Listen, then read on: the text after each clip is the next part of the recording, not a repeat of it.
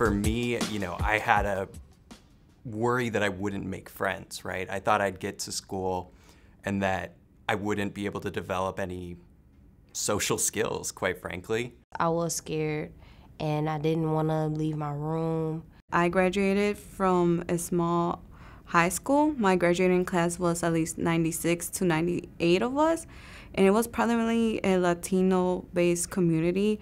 So later on, going to a university in Chicago that was very huge was very overwhelming for me. It was like a culture shift because I was immersed with a group of students who were interested in different things than I was, and I never put myself in any positions to really talk to people who had different interests than myself. When I first started school, I struggled with social anxiety and making friends.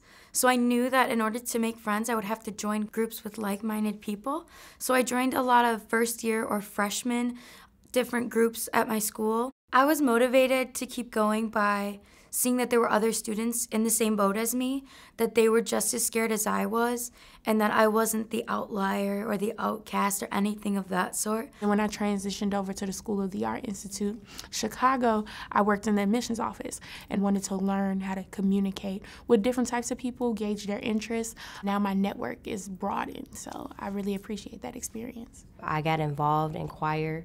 I love singing, and I felt that it was a way for me to have a home away from home. I met people who enjoyed the same thing as me, and it just made everything on campus a little bit easier to know that there's other people that's just like you.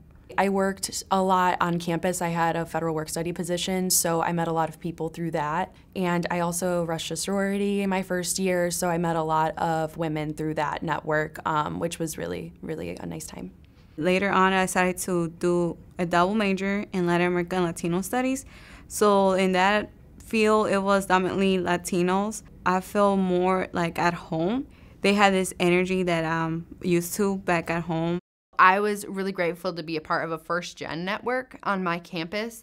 I made a ton of friends through that network. I still talk to a lot of them today, post-grad, and they were going through kind of the same thing I did, and they would say, hey, actually, I ran into that problem. This is how I solved it. So a really big thing for me is I'm an extrovert. I love being around other people. I recharge around other people. And so for me, isolating myself in my dorm room wasn't going to be the solution. It wasn't going to be how I got through this. And so I was very happy to find that network of support, like found those friends in first gen and stuck with them. My RA always told me to keep my door open in my dorm room.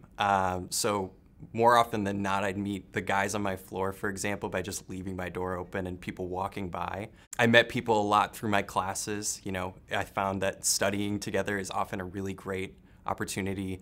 I did service trips as well, which were really, really beneficial. And I think being with people who also cared about the same things you do was important to me. If you are or will be a first-generation college student, consider joining the First Generation Scholars Network for events, resources, and a great network to support your transition to college. Visit studentportal.isac.org/firstgen.